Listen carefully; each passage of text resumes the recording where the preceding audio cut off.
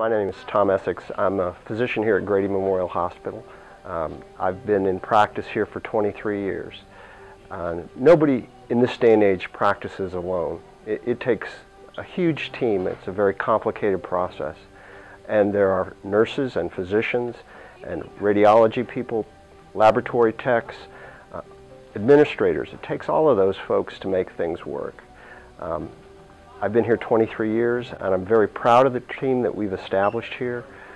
I've seen the work that we do, and I've been in other hospitals and seen how we compare.